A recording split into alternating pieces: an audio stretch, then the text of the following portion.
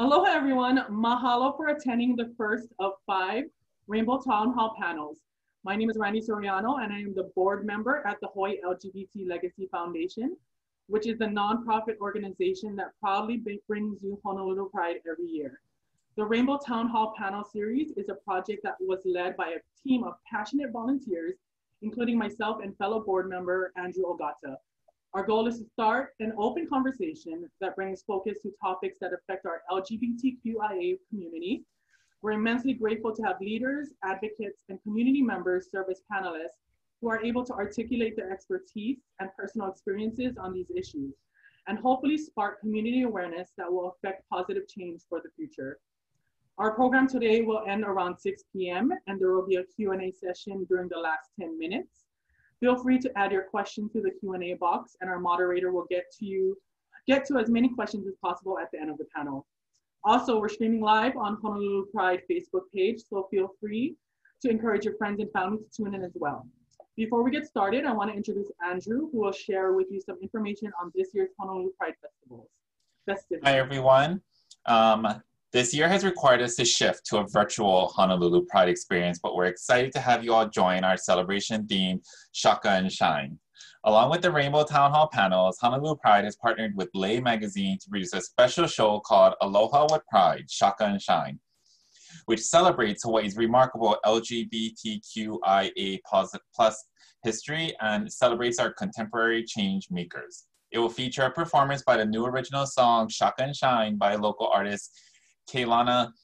Tune into our 4 broadcasts on Thursday, October 15th at 7:30 p.m. on KHON2, Friday, October 16th at 8 p.m. on KHLL, Saturday, October 17th at 6:30 p.m. on KHII, and Sunday, October 18th at 7 p.m. on KHON2.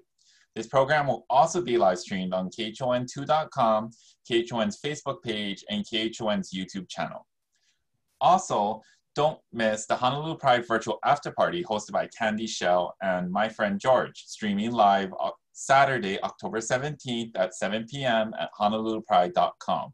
The show will feature content created by Hawaii's LGBTQIA plus Ohana and our allies, performances by local artists, special videos from our sponsors, and our very first Tiny Float Parade. If you're in Waikiki, don't forget to check out Rainbows Over Waikiki, our annual beautification and awareness project with more than 120 Pride banners lining Ala Moana and Kalakaua. Don't forget to tag your photos with hashtag Rainbows Over Waikiki, hashtag Honolulu Pride, and hashtag Shaka and Shine. At this time, we want to introduce our esteemed panelists.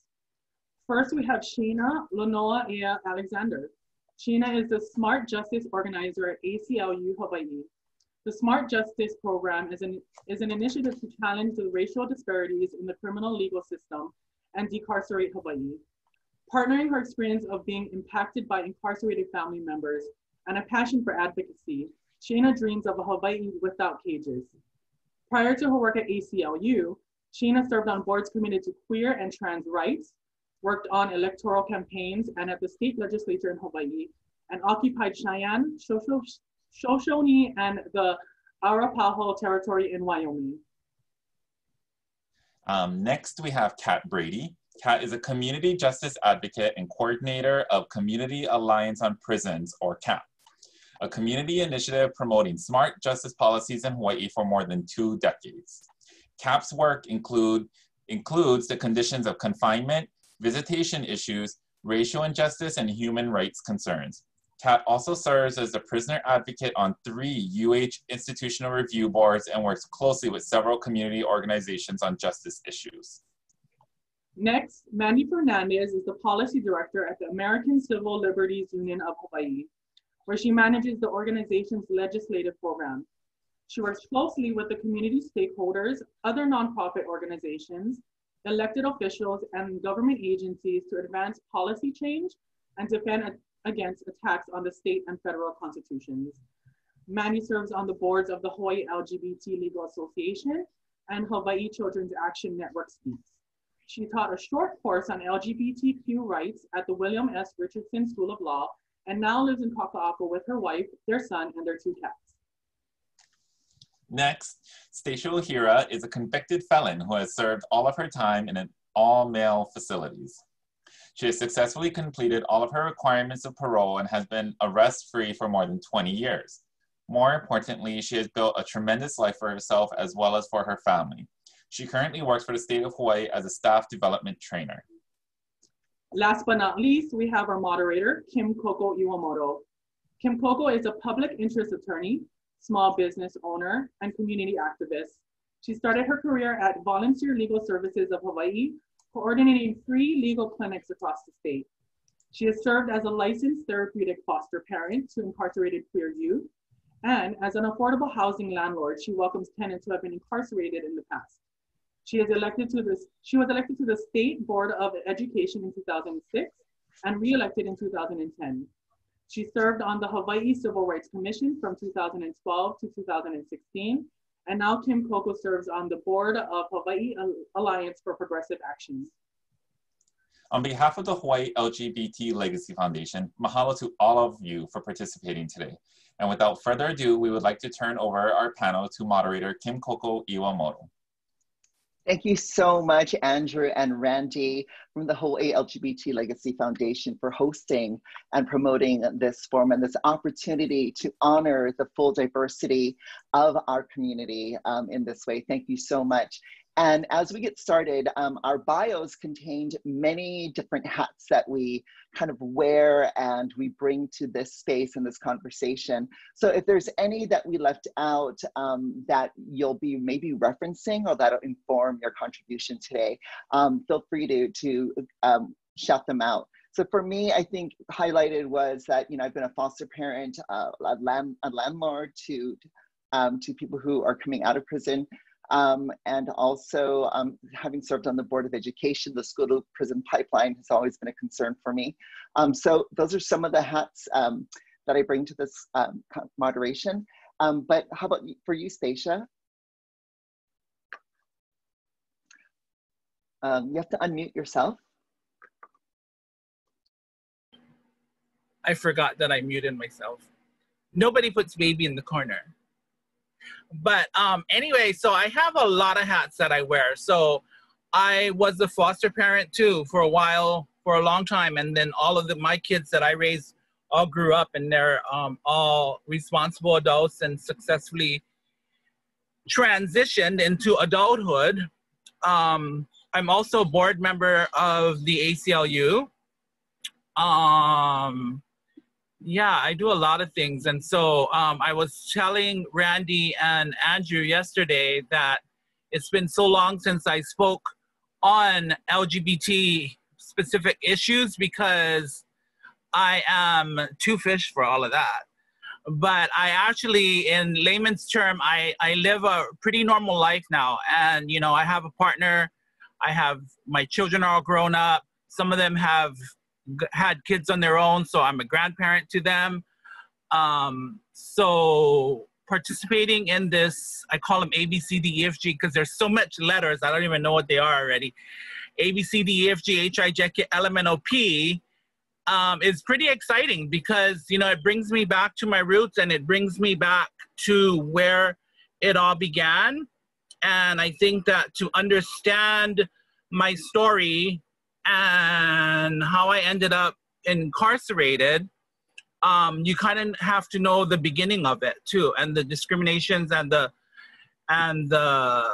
disparities that I face as a young child. And even though if I lived actually a very privileged life growing up, how that didn't matter when it came to a lot of the things that were challenges for me that ended me in prison. Thank you. How about you, Shayna? What hats are you bringing into this conversation? I think just some of like the basic ones. I'm 27, I'm cis, I identify as queer, and Hapa. I am born and raised on Oahu. I'm the oldest of 7 siblings. I'm pretty privileged in that in my family, queerness was pretty normalized because I have a gay auntie and gay uncle, and they're like my Hanai parents. but also too, my family has been deeply impacted by incarceration. My dad was incarcerated for much of my life. A few of my cousins have experienced incarceration, and my uncles. And I spent a few years away in Wyoming organizing, but I came home, and especially wanted to come home after seeing what would happen on Mauna Kea with witnessing Kia'i being arrested. And a lot of them were kapuna, and in them I saw my dad. In them I saw a lot of my family. So it was, and seeing them zip tied and being arrested also reminded me so starkly of like the action that they chose to engage in, and what they were signing up for, what incarceration looks like, what our prisons and jails look like. So I guess that's sort of the hat I'm wearing. Yeah, I'm just glad to be here. Thank you. Thank you for joining us. Mandy. Hi, aloha. Let's see. I am a queer woman. I'm married to a woman, my wife. We have a little baby who just turned 1. So we have a little gaby, a little queer family, which is really wonderful. It's been super exciting. I used to have hobbies, but then I had a baby. And, you know, I had a really privileged upbringing. I have white privilege, I have class privilege, and I also have a privilege that Shayna spoke to, which is that I did have a supportive environment at home. When I came out to my parents, I was in my 20s, but they were very accepting, and they're 100% accepting of my family. And I can't imagine how hard it would have been without that. I'm really, really grateful for that. I'm coming into this space not just as the policy director of the ACLU of Hawaii, but as someone who deeply, deeply believes that our criminal legal system is broken and has directly and intentionally harmed the LGBTQ community, and that we cannot rely on this broken system for healing or liberation. I believe that people are more than the worst thing that they've done. I believe that everyone makes mistakes. I have made a lot of mistakes, and my mistakes have not been punished through the carceral system. And that is the only difference between me and somebody who has been incarcerated, is that our mistakes were punished differently. Thank you. Thank you for joining us.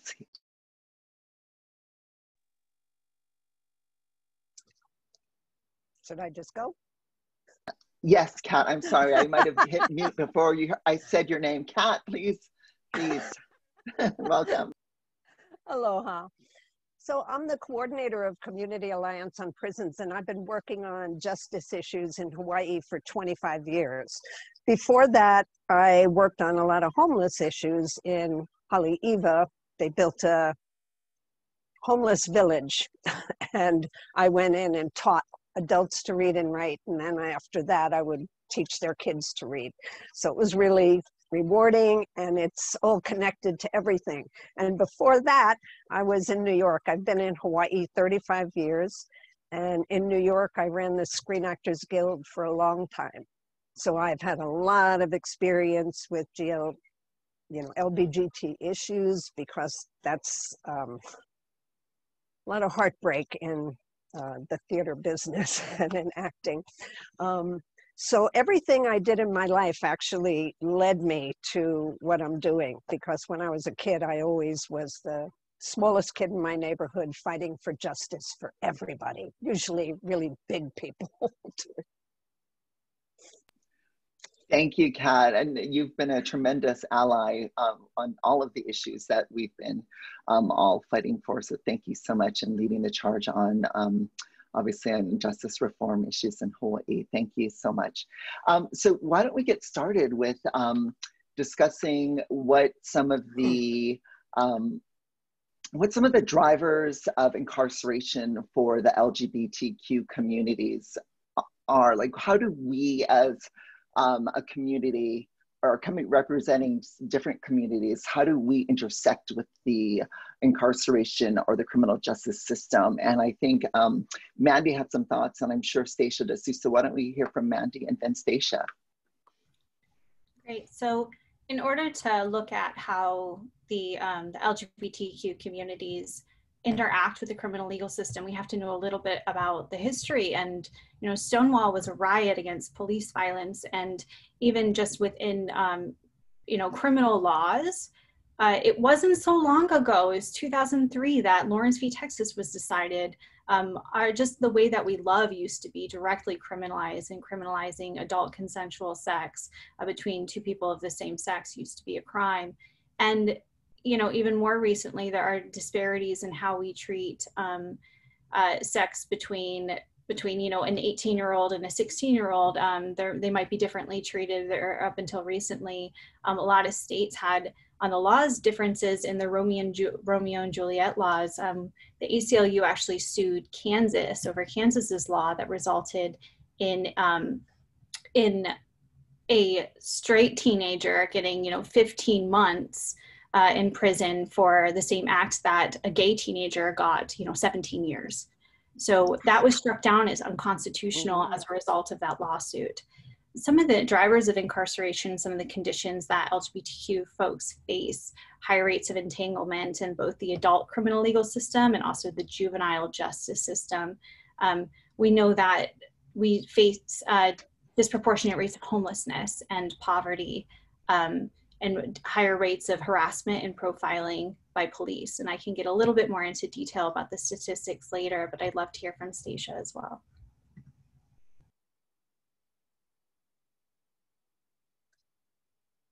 Stacia. Yeah, sorry, I keep forgetting that I keep muting myself. But so anyway, I can speak only towards my own personal things and what drove me to incarceration. And while I just want to make a statement that while I'm over all the things that happened to me, you know, and that drove me into prison, because I'm like I said, I'm so much more than all of that. These were some of the issues that drove me to prison. So I was alienated by my not by my entire family, just by my parents and my sibling. So I used to use that all the time as an excuse of why I became like totally addicted to drugs, why I became totally addicted to relationships, why I became totally addicted to so many things. And that was the thing that drove me to prison. Besides the discrimination that I faced in so many different ways, I'll give you a quick example of, I was in a domestic violent relationship for 3 years, and I was getting like totally beat, totally beat. And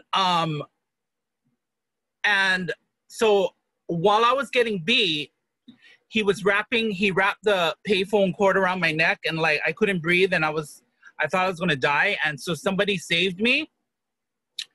And then the police came, and then they had the guy arrested. He was in handcuffs, and then he started telling them, why you guys arresting me? You know, because that's some guy, you know her, that's some guy.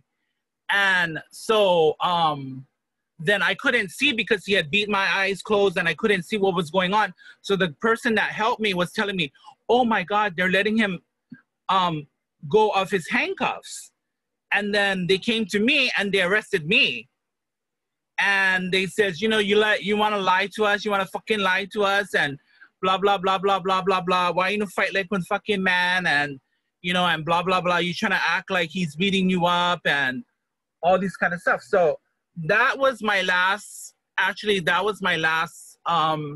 thing into incarceration. That's what led me to my final round, because I was in and out of prison for a lot of for many years, but this last time I got put into prison because of that. That's how I got arrested. So, and this, I could go on for hours of all the things what drove me to, but that's kind of like the main things that drove me into incarceration. Yeah, I'm sorry about that. And also, I mean, Stacia, you could probably affirm from what we hear from some of our sisters as well. For a long time, obviously, discrimination in the workplace was legal.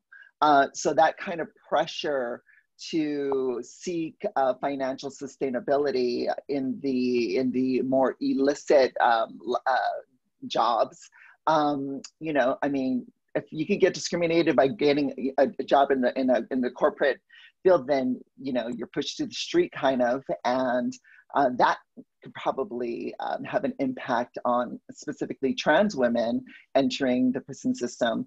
But also we see the data, and I think Mandy probably has studied this as well, the data around the school to prison pipeline, and how we don't even think that this might be true, but it is, that even LGBT students are punished more frequently, considering their representation, and for longer periods of time, right? So you layer that with being Hawaiian, you layer that with all these other kind of identities that people may have, and that really has an impact as well, because that's the first time that somebody's identifying who they are within the context of society, right? What do you think about that? Mandy, do you have more to add about that? I think that's absolutely true. When we talk about not relying on the criminal legal system, we also have to consider all of the funnels that take people into the criminal legal system that we also need to change. And you talked a little bit about, you spoke to school discipline, and LGBTQ students are disproportionately subject to exclusionary discipline, like suspensions, out of school suspensions, and for longer.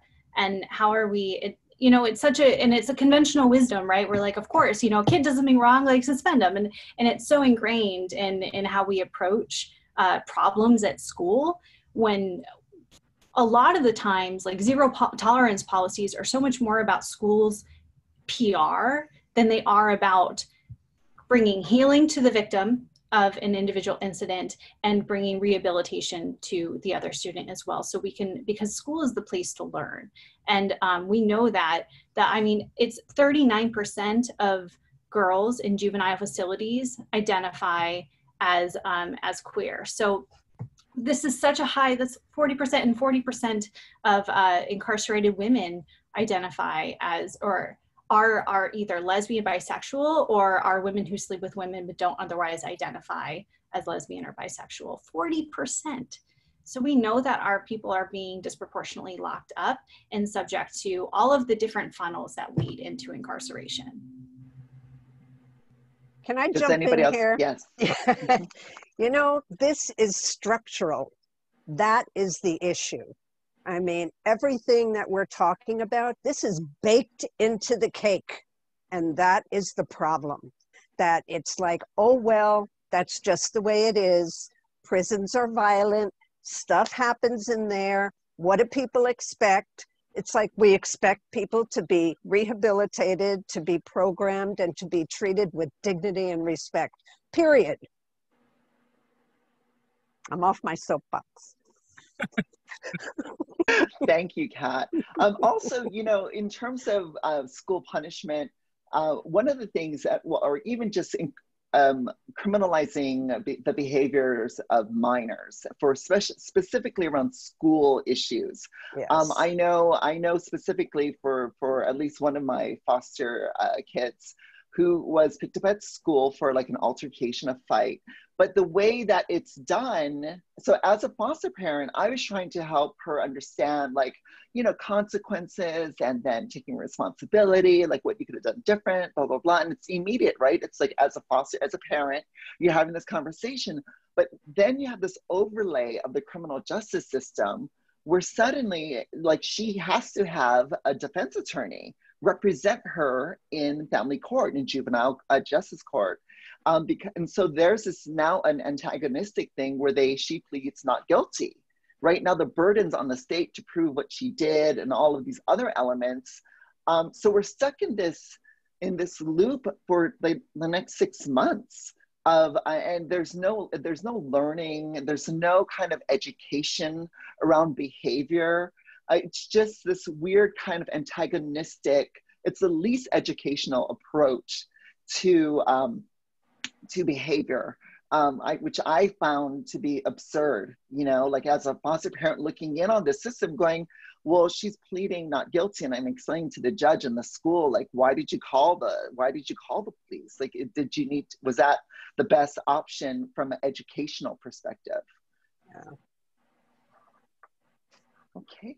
Does anybody else want to add anything to this topic, or is anybody find a natural segue into Let's see. Well, so we've spoken about what factors bring LGBT people. Also, before we get there, can we actually speak about how LGBT people might feel around calling the police, or the feeling that they may be discriminated against in filing a complaint? Because that's another thing, right? Because I remember during the same-sex marriage issue, when the head of SHOPO, the head of the police union, basically was so really rude, homophobic, and just it made me feel like this is not a resource that would be comfortable for as a queer person to call the police. And again, I mean, but we've all had to deal with this with the Black Lives Matters kind of lens and analysis. Is now I'm thinking, well, is it ever safe to call the police for almost anybody, unless you're a very specific kind of prototype? But is this something that we want to touch upon before we talk about the actual experience of incarceration? I would love to talk about that.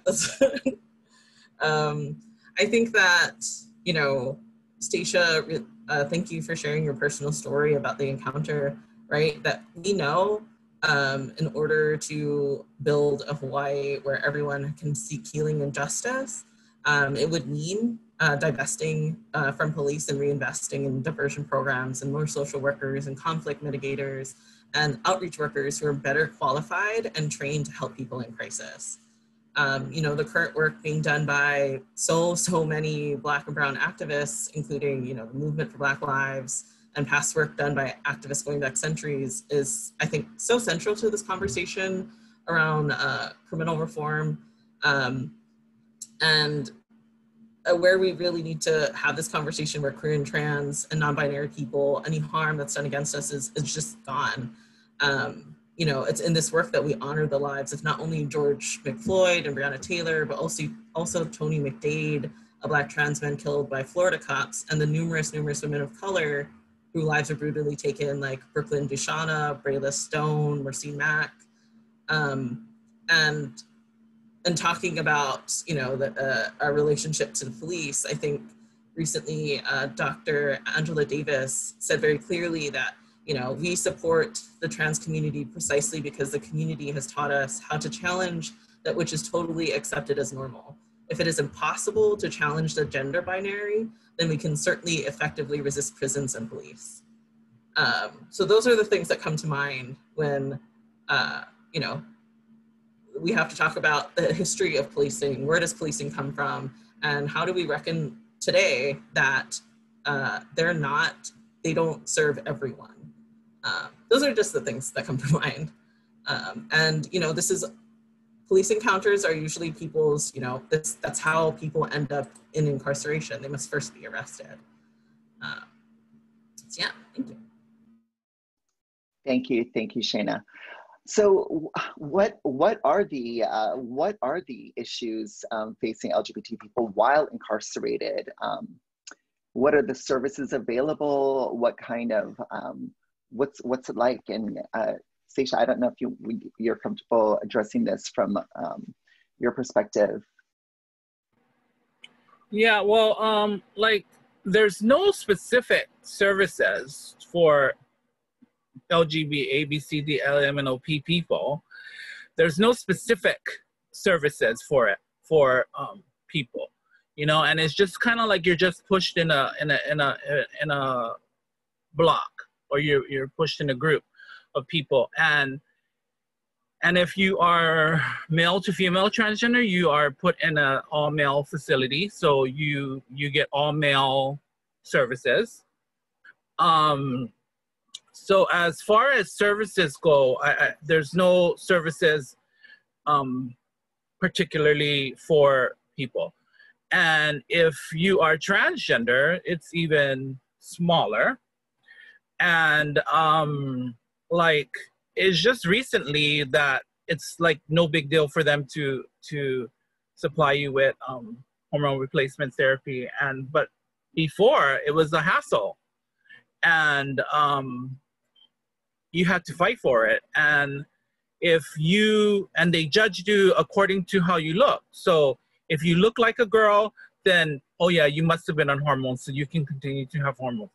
But God forbid you have mustache and beard, because they'll laugh at you and they will tease you. Why do you want that? You don't need that. You don't take that. And so even simple medical things that will help a transgender person get through life is not something that's automatically given to you. And so as fish as I am, of course I had hormones. They had no problem giving me hormones, but I would feel bad because, you know, like my friends, my sisters some of them would have a difficult time getting them back in the day. You know, now it got a little bit easier as time went by. But so even simple medical services sometimes is a hassle. And like, I think the issues that I can speak on transgender, that transgender people face in while being incarcerated is not from the other inmates. It's from the people that work there. It's from the ACOs. It's from the other civilians that work there. Like, I remember one of my times when this is just in jail in OCCC, but I was trying to get a job in OCCC, and I applied to work on one of the work lines. And when I got there, the civilian that was in charge of that, she told me, "Oh, no. Get back to your mojo. You ain't gonna work over here. People like you cause so much trouble on my work line." And so, you know, it's all the issues that I ever faced while being incarcerated was from the civilian workers or from the ACOs or from like even the medical staff. One time, I went to go get dental assistance, and I asked if I could have my teeth flossed or if I could have dental floss. And she told me, oh, only now you care about taking care of your teeth? You know, so, I mean, everything is all the discrimination and all the negative things that I encountered while being incarcerated was from staff members. And so, you know, so there's no services, no simple things that are offered to you. And what was the other thing? Because I have so much to say. What was the other thing you said, Kim? Just basically, you know, what kind of, just generally, what are some of the problems faced? What kind of impact it has? Okay, so, so eyebrow pencil and all that is offered to genetically born females in prison, right? But it's not offered you're in an all-male facility. So what I used to do is I used to get the number 2 pencil and I used to scratch it until it would have all these little shavings, and I would dip it in water and I would draw in my eyebrows, right? And so I had beautiful drawn in eyebrows, and I was going to school, and you know, nobody bothered me all the way. I passed through how many guards, nobody said anything, but the guard that was sitting at the bottom of the stairs that led you up to the school, he had a fit because my eyebrows were so beautiful that he couldn't take it. And so he sent me back to the module, and they charged me with a crime. They charged me with a crime, and I said, "Oh my God, what crime is this?" And they said, not impersonating, but wearing a mask or something to change what you look like. And so it was a risk that I would run away because I changed my face into a mask and my eyebrows were drawn, you know? And so it's things like that we face, you know? And like, I think like for the gay boys that go into prison, they face a lot of ridicule by the inmates too. And then they get teased a lot, you know, and everything is all hush hush. And so they may have sex with the inmates, but it's all under undercover, and it's all, you know, and they face all the jokes are all on them. So as far as the gay boys that go to prison, they get teased a lot. And so being the advocate, the mother that I was in there, you know, I would tell them, oh, you know what, I'm confused, to the guys who would tease them, because weren't you just calling me in the shower to take a shower with you? So I'm a little bit confused as why are you calling him a fag? And so, you know, as like the transgender people, like I said, a lot of it is judged on your appearance. So the prettier that you are, the more female appearing that you are, the less drama you get. You have absolutely no drama with the inmates. You can change, there can be a football game going on and all these 40, 50 something men are all into the football game, and you say, oh wait, I'm changing the channel. And you can change the channel, and all they'll say is, oh, you know. And so you kind of, as a transgender person, you kind of have power in the prison system. Like I said, the prettier you are, the more power you have. The bigger your breasts, the more womanly you look, the more power you get with the inmates. But as far as almost every single other person that worked in the prison system, that's where all the discrimination comes from. That's where all the bad action comes from. I mean, you know, I could, like I said, I can go on and all the things that happened to me, but that's like kind of like the main thing. Oh, one time, one of the guards told me, well, he didn't tell me. He didn't know I was there. So he was talking to my boyfriend at the time and asking him, oh, when you have sex, what? Her ass bleed. Her ass bleed, because that's what she do, yeah? That's what she do, her ass bleed. And so, and I was right there. And so I said, what you said?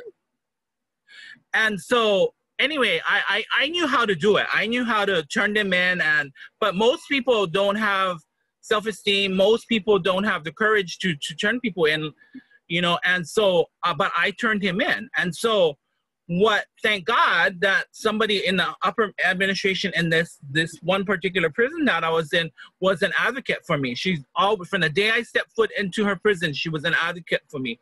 And I'm her friend 20 something years later. And so she made it where he couldn't be like, it was like a TRO. He couldn't be around me. So wherever he was working, he had to go somewhere else when I was coming. So like when he was working in the library one time, I went and I saw him and I said, the queen has arrived, you need to go. You're more than 100 feet by me. I said, I don't want to smell you, I don't want to see you. You need to go. Call your sergeant, tell your sergeant that you need to go. You know, so all those, I mean, like I said, I could go on and on and on and on, but it's all from staff members. I never was discriminated or treated meanly by the other. Wow. Well, so, and that you mentioned that was like 20 years ago.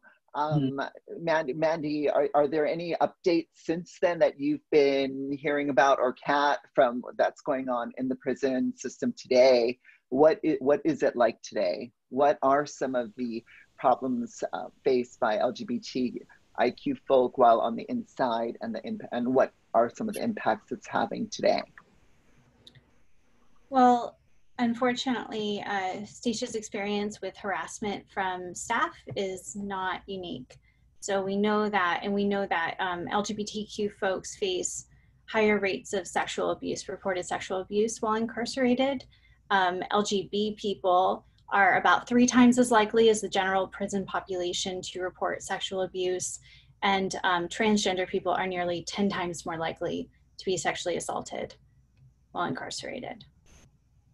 Other conditions, problems, are LGBT people are more likely to put into solitary confinement, which is tantamount to torture.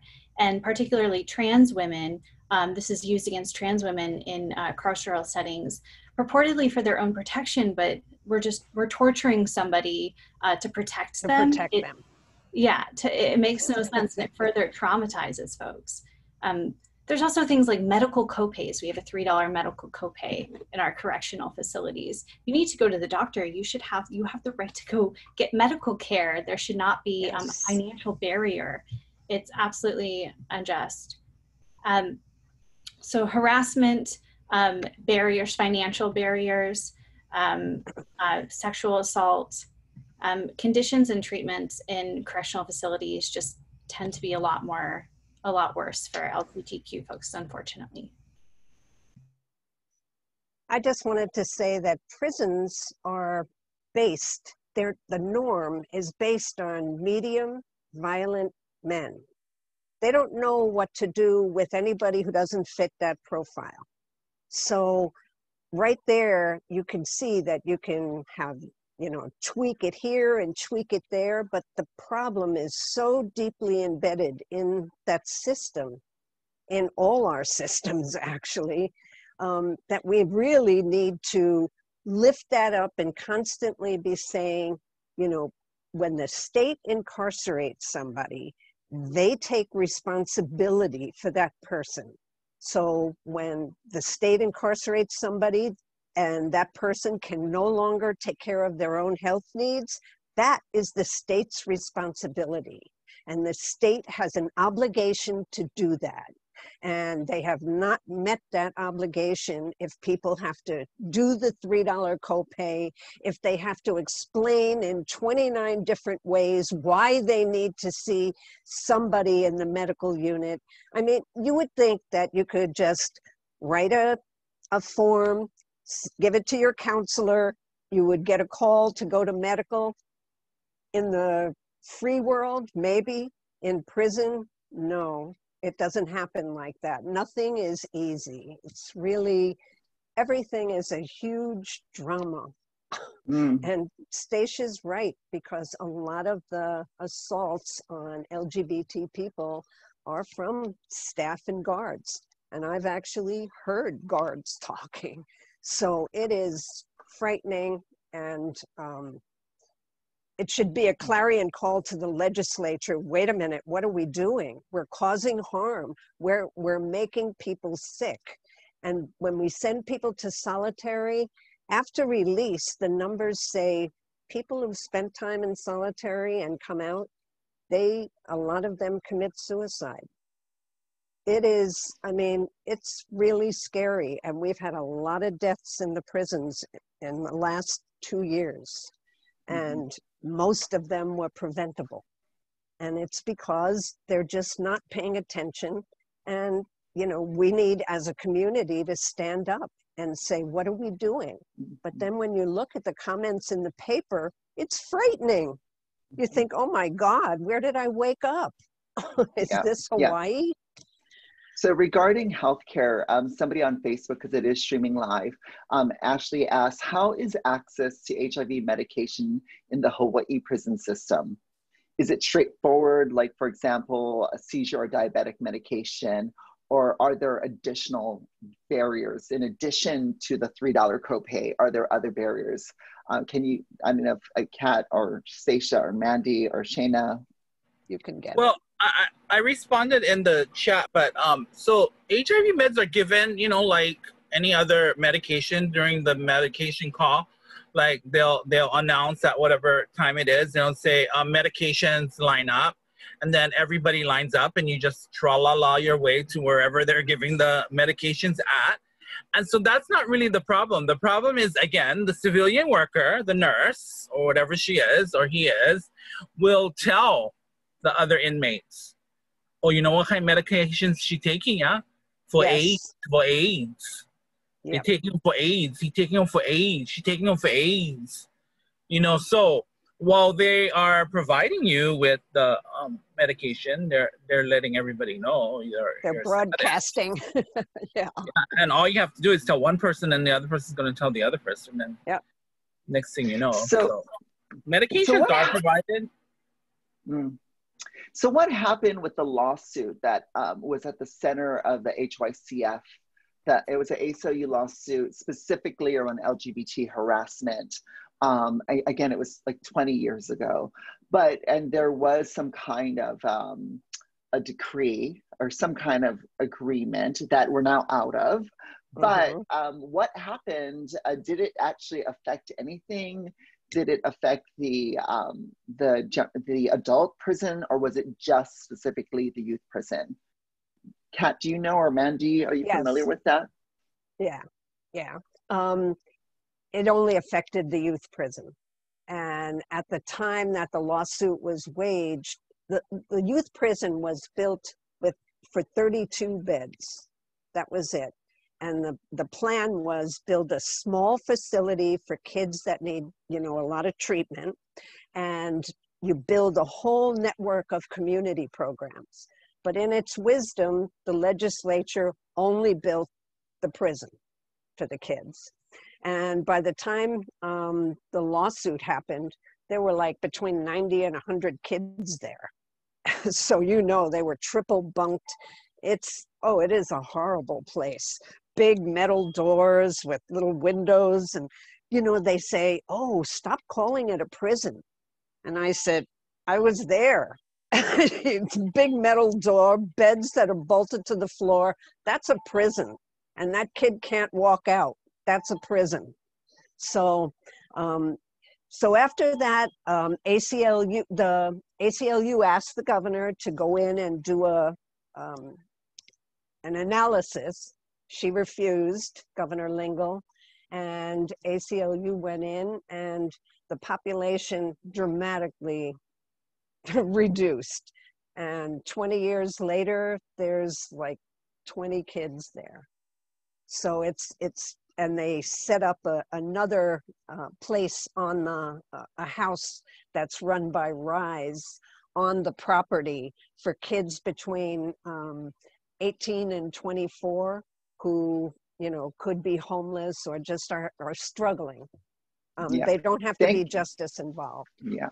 Thank you for sharing that shift, Kat, and how we were and what the population was 20 years ago, and then the impact an organization like the ACLU and community members such as yourself, Kat, affected, the kind of change it affected years later. So we are scheduled to go for another half an hour, actually. And we were just going to start going into, we spoke about what are the factors that lead LGBT members of our community into incarceration and the criminal justice system. We spoke about life on the inside, access, or the difficulties in accessing healthcare.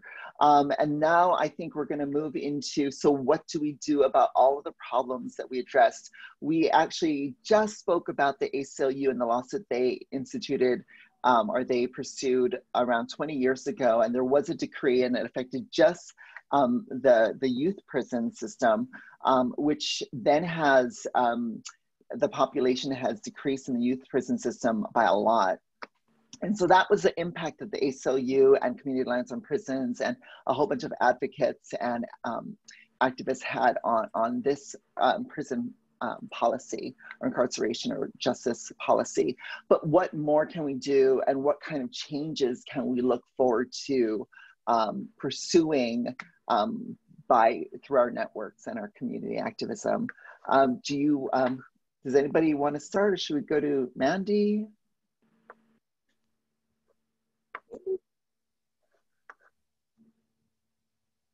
Shayna, you unmuted. Do you want to start? Oh, yeah. No.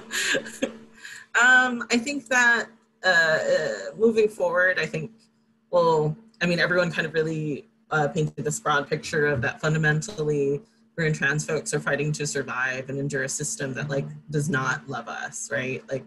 As we've pointed out in our lived experiences just now, so many laws, and policies were set in place to criminalize our very existence. Being queer and trans challenges the status quo on how so much Western identity, sexual orientation, masculinity, femininity, and family ideals are built on.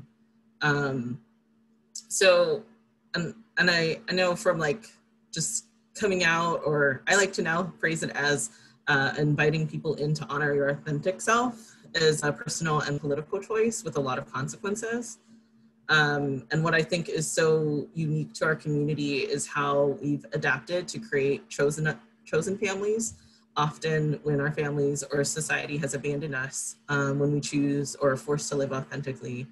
And we see the success and heart and love that happens when we pool our resources together to support each other.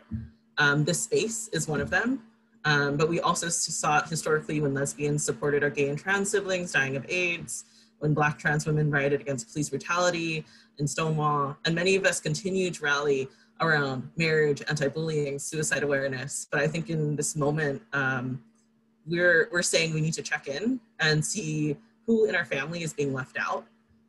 We need to talk about who is being arrested, and namely our Native Hawaiian, Pacifica, queer, and Mahu siblings. We need to talk about the stigma and myths surrounding our family, surrounding incarceration and arrest. And we also need to look into our queer spaces and businesses and organizations that we all support and redesign them to include all of us. When one of our siblings returns back to us from incarceration, from surviving a cage, we need to welcome them home and support them. So when I think of like actions, one is like the fundamental level of like, what sort of conversations are you having at home with your friends, on Facebook, on Twitter, on Instagram, and then also at the workplace, at your church. And then for like concrete policies, you know, expungement is a big one. Fully funding and supporting reentry programs and housing programs, that we need to focus and prioritize our attention on cheaper, safer programs that like actively keep us safer than investing more into policing and a new jail in Halava. I know Mandy can like probably expand more on some of the legislative priorities that we can all move forward and do. But one that really comes to mind to me is like, we've been talking a lot about elections this year, and the prosecutor's race is such an important one if you really want to talk about who has a lot of power in mass incarceration in Hawaii, and you know, who has the discretion and like the power to incarcerate our LGBTQ loved ones. So yeah, that's a bit of my ramble.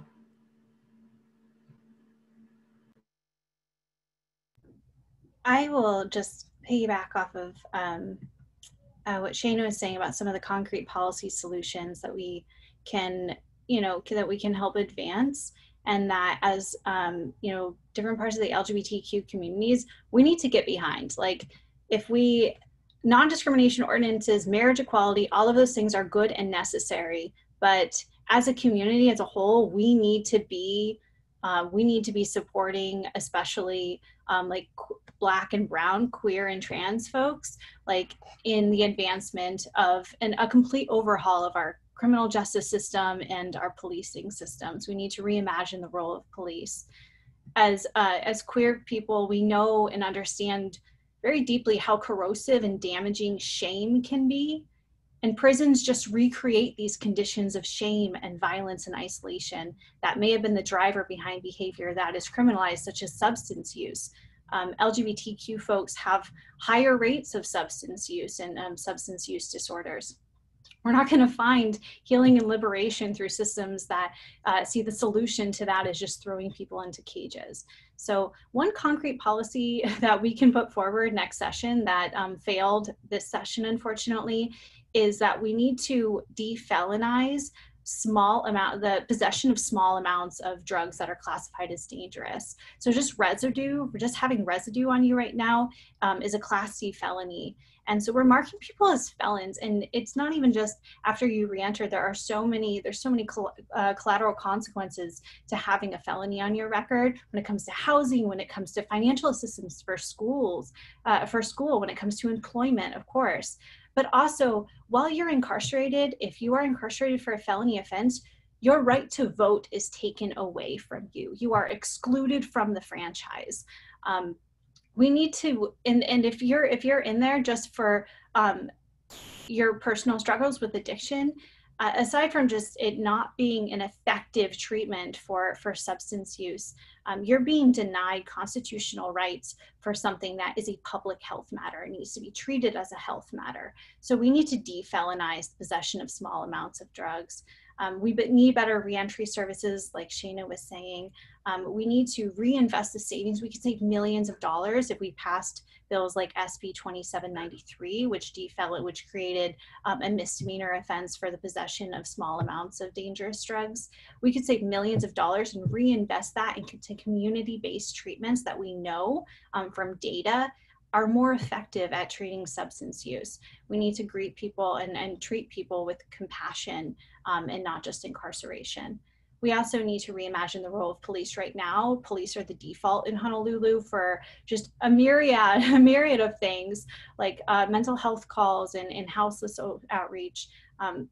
We need to take that out of the police jurisdiction and move it into people who are more competent and able to address those as public health matters, and make sure that we are treating people and not just incarcerating them and moving them around.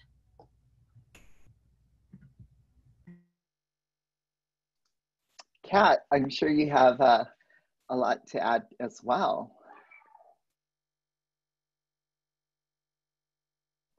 Well, the bulk of the people who are incarcerated are in for Class C felonies. And we spend $200 a day to incarcerate people who have a public health problem. So the bulk of our incarcerated population is people with mental health and substance misuse issues. Those are public health issues. Imagine if we actually looked at the justice system through a public health lens and we realized the harm that we're doing to people. I'm glad that Mandy mentioned the defelonization bill.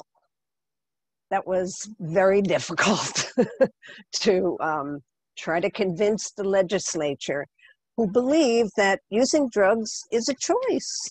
And some people don't have that choice. They have a penchant for that. They have it's genetic for them. So to see the world as black and white is really, really dangerous, because then everything is either good or it's bad, and we know that the world is really gray, and we're all trying to make our way through it. So we need compassion. One of my problems with trying to get different policies is we need a structural change. So until we have that structural change, we can put little Band-Aids on stuff, but we've got to convince people that what we're doing is causing more harm. Do your kids come home from school with books? No, because they can't afford books. Why? Because too many people are in prison for $200 a day, so we don't have money for things that really matter. So we need to really frame a people's budget and push the legislature to actually take care of the people first. But right now, it's all about the tourists.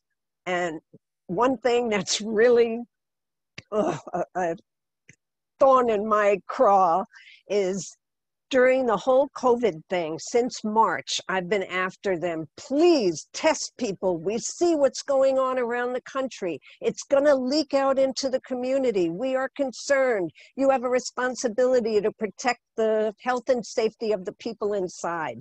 Totally ignored by the legislature, by the police chief, by the mayor, by the governor, by everybody. And then we had the outbreak at OCCC. So what does the governor say now?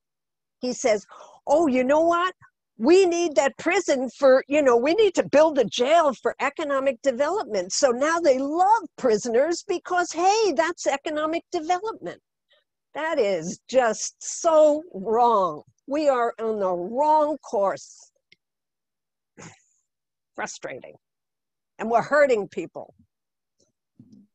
Stacia, do you have any thoughts about what more needs to be done? But before we get to Stacia, I want to go back to a piece that Mandy mentioned about felons cannot vote. And I just want to clarify, you meant that, and you may have said this, but it was only while they're incarcerated. And in fact, when they're out on probation, when they're out in the general population, they do have the right, because that's one of the things when I've been door knocking, they're like, I can't vote. And I know what they mean when they say I can't vote. It's because they think it's code for saying I have a felony and I can't vote. And I have to educate them and make sure they know that they can vote.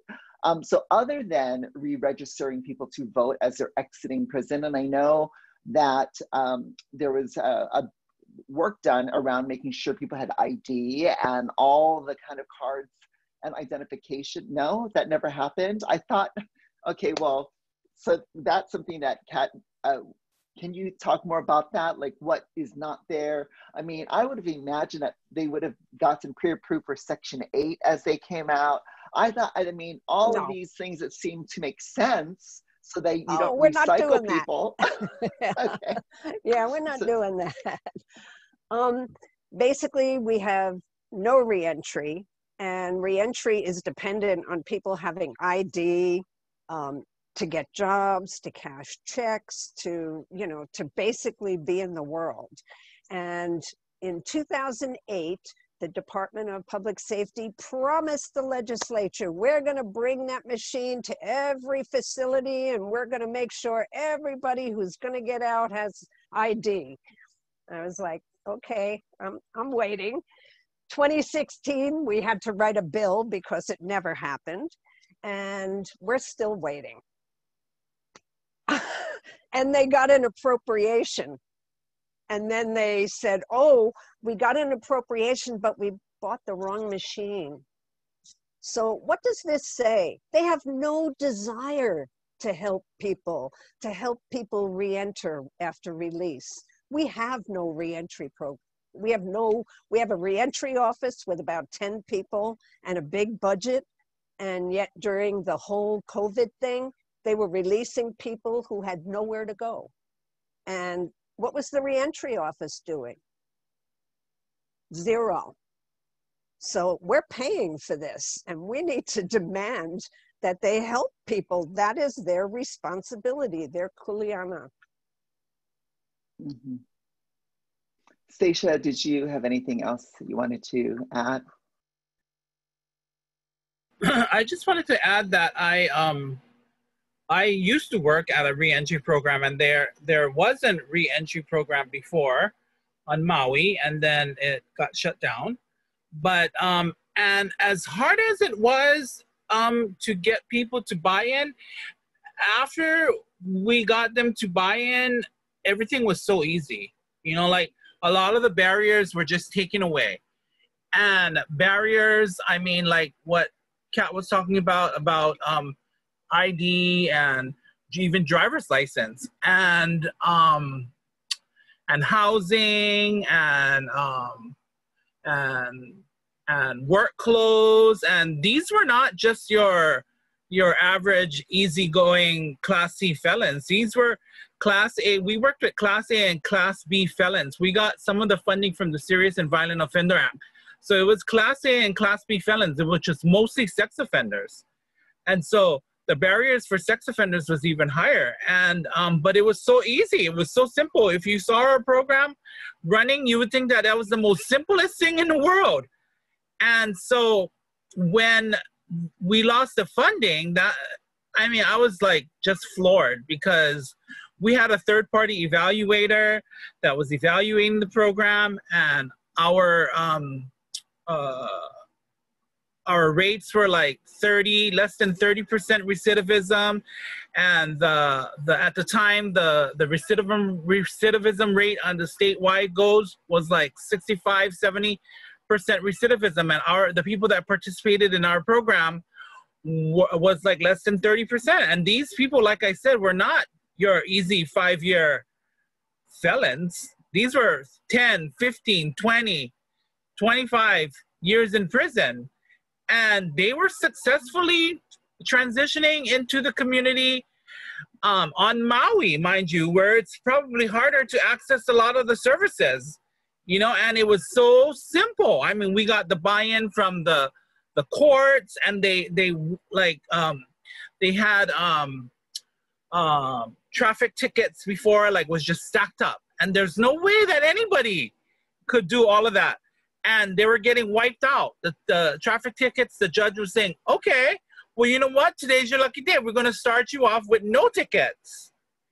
And that was like so easy, like I said. And they were getting driver's license. It was so simple. And we weren't even spending that much money on doing it, you know? And so I just don't know how. And, you know, like, and speaking of like the driver's license, right? So when I got out of prison the last time, I was trying to get my driver's license because I knew I need some kind of identification. So I was trying. So I had this ally that was working at the prison I was in. And so they looked for me. And then, so they set me up a court date.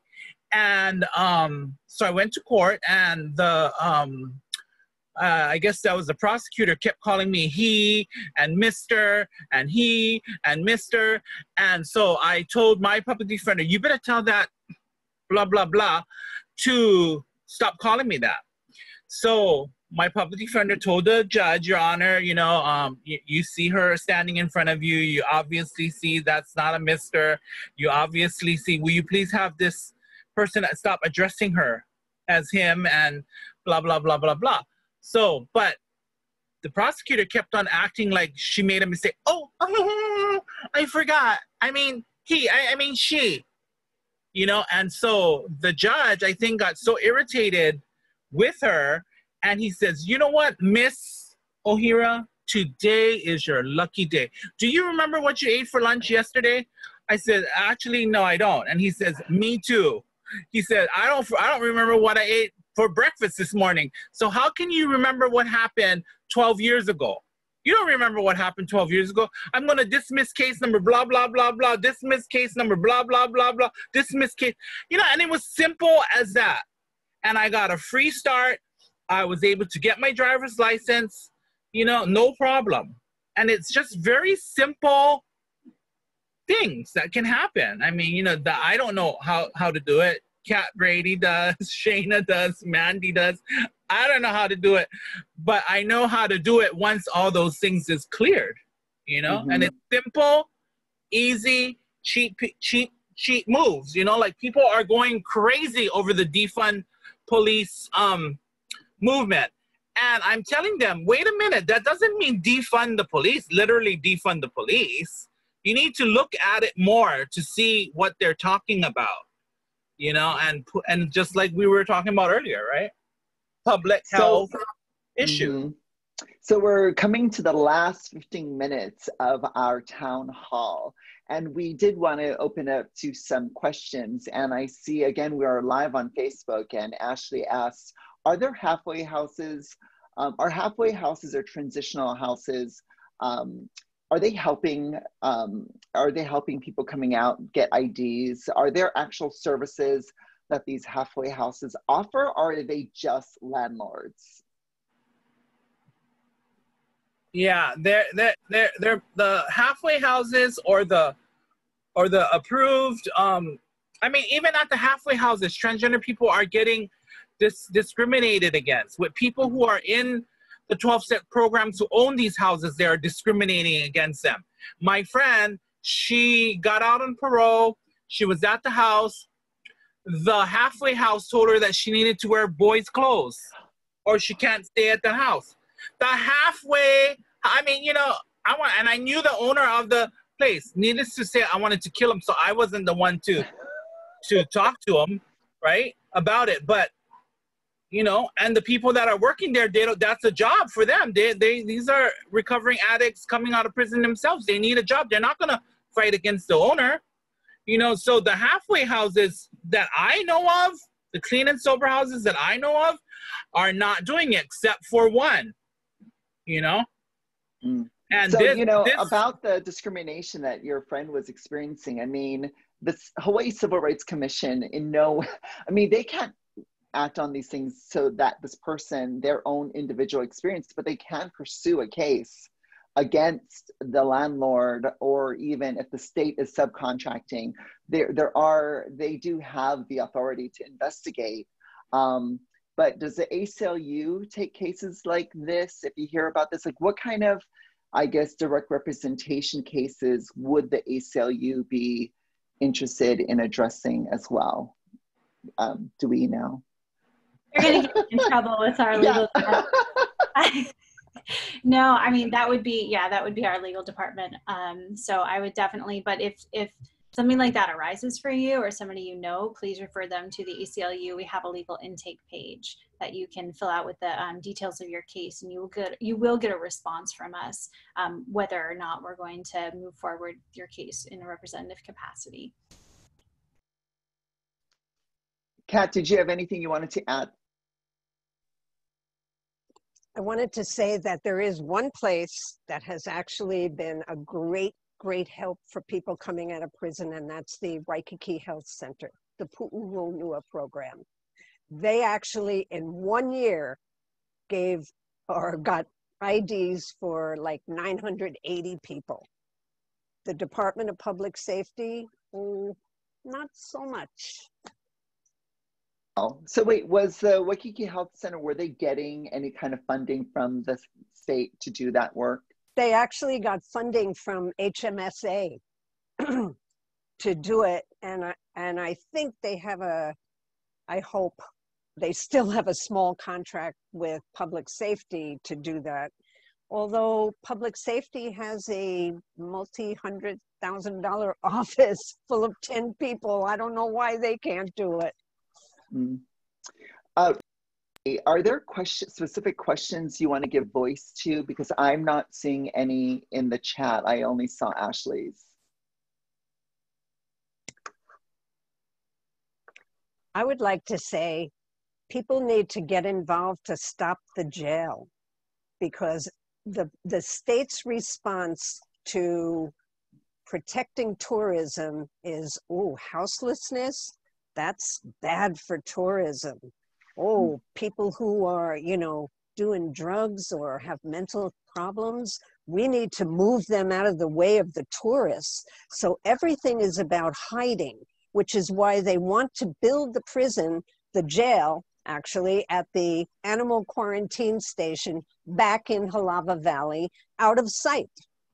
So to me, you don't run away from public health challenges. You run toward them. You face them. You address them. But Hawaii is so notorious for kicking the can down the road. And now we're in this horrible position where we have an overcrowded facilities and very few services. Thank you for mentioning that. Where I know that it was a testimony was being received by the IAEA neighborhood board at some point. Where are we now with opposing the construction of putting money towards a new prison or jail? Well, the consultants are doing well. They're living large on our dollars. They're more interested in buildings than who's actually in there. So to me, it's like you're trying to buy a house, but you have 12 kids and you're looking at a 3-bedroom. It's like, you got to figure out what is the population, what are the needs, and then you build for that.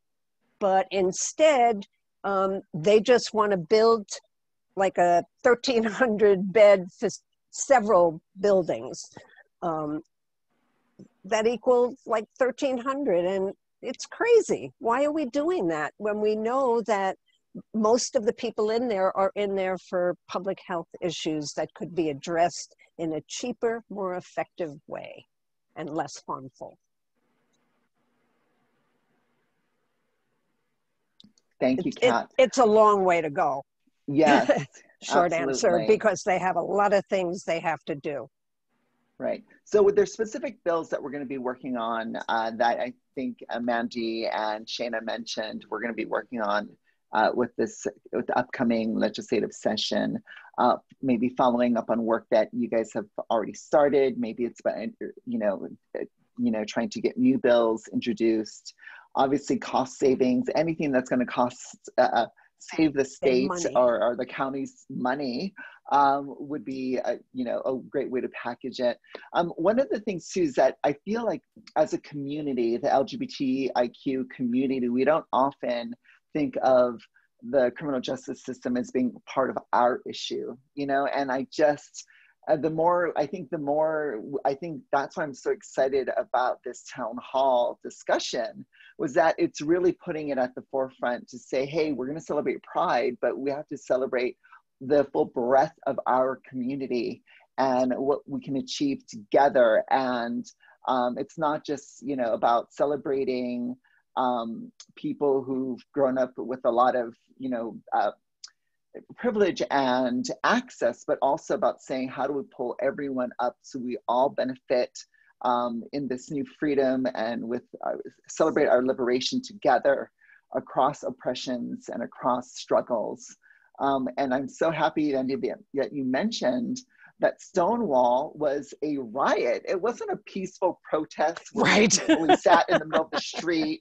We actually rioted, and that is our origin story of liberation, right? The riot. And so when our community sees other communities taking a stand that we identify, we see that connection through ourselves.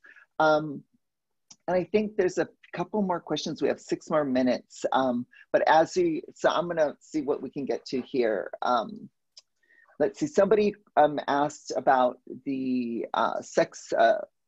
registered sex offenders. How many are gay men? Is there any data around that part of the community? I've never seen it. I personally know a lot of sex offenders, and I personally only know one gay guy that is a sex offender. Okay. But I mean, you know, that's not saying much, but I do know a lot of sex offenders. Okay. So that's just like basically not real solid data, but it's anecdotal. Okay, but well, another you know, question. I'm glad you brought that up, Kim, because data is a real problem in Hawaii. Getting really accurate data. If you want to make really good, sound, thoughtful policy, you need to have good data to base it upon. But we, you know, they didn't even for a while want to collect data on Native Hawaiians who were incarcerated. And I'm like, well, you should, because it's mostly Native Hawaiians in there. Yeah. And I think, was it OHA that actually invested some of those resources to get that data brought to the forefront? And they had a hard time getting data. Right. So there's another question. How can we get the more privileged folks in order to join the fight? Actually, I think we just spoke about that. But how do we, let's see, I'm going to read the question maybe. So queer, by people of color have always been at the forefront of fighting the carceral state and moving toward abolition. That being said, within the LGBTQIA community, a lot of the intersectional issues are still present, such as class, gender, racial divisions.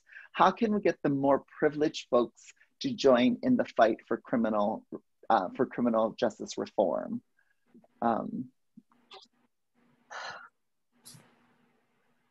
And maybe this could be part of our last thoughts. You can incorporate if you want to answer this, and also start winding down with a minute each for last thoughts or closing thoughts. I think, is this, is this question within the framework of how do we organize privileged queer folks, queer and trans folks who may not be so impacted by criminal justice issues? I think it starts with hard conversations about how our collective liberation is dependent on all of us being free. Right. When one of us is caged, all of us is caged. And reimagining what a Hawaii looks like without cages is all of our responsibility. Having that conversation with folks who aren't impacted, it is a hard one, right? Like, how do you relate to them on a way that they need to have empathy, and how do we build more empathetic and kinder communities that account for everyone? I think that goes back to who we view ourselves as a community and as people. You know, not all my friends benefited from the marriage, from the issue of marriage equality. A lot of my friends were left out of the conversation. And I think how beautiful Hawaii could be if we started from there. Who's not at the table? Who's not in the room? Who do we leave out when these issues that we throw all our money and resources behind come up? Because I think if we look to women like Stacia and women who've led a lot of our major movements, they really do give us a lot of the way forward. So I guess that's my thoughts. It's a lot of hard conversations. There's going to be tears, there's going to be mistakes along the way, but I think if we commit to this collective idea that we're in it for each other, we can see it through. Yeah, so that's my thoughts.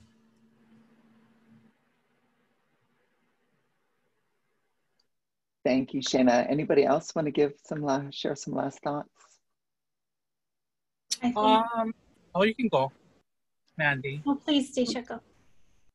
No, I just wanted to say that I always say this because to me it's like so important. Like even me as in my professional position that I'm in now, and I do all the trainings, I try to instill this in people without breaking my confidentiality and whatnot. But I think that there needs to be a lot of hope. Hope needs to be instilled in the people that are fighting for us.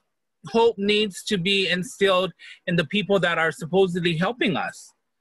Hope, and so like people need to continue to hear stories. Like if you saw me walking on Ala Moana Boulevard or up Nuuanu Avenue doing my cardio, you would never you would never know my story. You would never know I was an injection drug user. You would never know that I was incarcerated for many, many, many years, in and out of prison. You would never know all of that.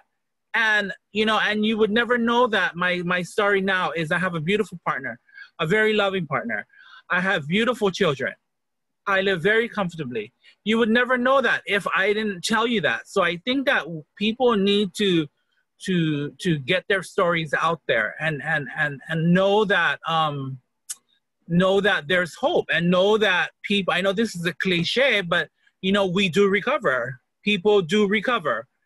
And because without the hope, then that's where a lot of our judgmental people that live in our own community, the people that live in our own community are judgmental against transgender people. The people who live in are the most judgmental about class, religion, how you look like, sex, age.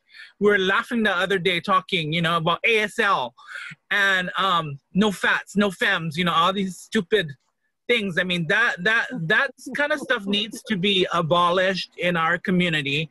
And, we want everybody else to accept us, and we want everybody else to love us, when a bitch can't even love the people that's living in their own community, and yeah. So that basically my thing, and my last thoughts are always the same, is hope. We need to somehow instill hope in the people that are doing it for us. Because I can't talk forever. Really? But you can, Blanche, you can. On that, Mandy, do you want to share? I'm not going to say anything more beautiful than that. What am I going to say? No, I do think that, speaking to the question that was put on the chat of how we get privileged folks to join in the fight for criminal reform, I think that as white queer people, we need to know that our queerness does not immunize us from white privilege. We may face some types of oppression, but the oppression that we face is not because of our race, and we need to acknowledge the past harms that have been done to queer and trans people of color in our movement, and how we have so heavily centered the white gay perspective in our movement for liberation, and have ignored the hard work and victories, and how queer and trans women of color have been really at the forefront, as the question says. So an acknowledgement of past harms, decentering ourselves, and moving forward with the intention of getting it right, not being right.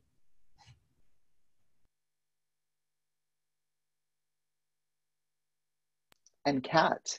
So I would close by saying love and unity. We need to stop the infighting. We need to identify where we're going, get together and go there. I really believe that love is the answer. And I see that I've been disappointed because I haven't seen a lot of love. And I think that's scary, because without that, we're never going to actually move toward peace. So, love your neighbor. Thank you, Kat, Mandy, Shayna, Stacia, and thank you to Randy and Andrew and the board of the Hawaii LGBT Legacy Foundation, again, for hosting this, and thank you everyone for joining us. And I think, Randy, do you have a few last words you want to talk about the next town hall that's going to be coming up next week? Of course, thank you so much to all of our panelists and our moderator. You guys are all amazing, and we are super excited that we were able to start off our panel series with all of you guys. Please join us. We do have some upcoming panels coming next week. They will start on Tuesday, Thursday. The next one is an education panel, and talking about LGBTQIA experiences within the education system. So please join us next week, and we hope to see all of you there. Mahalo. Thank you, Kim. Thanks, guys. Thanks, everyone. Thank you. Thank you, everybody. Have a Love good you evening. guys. Bye.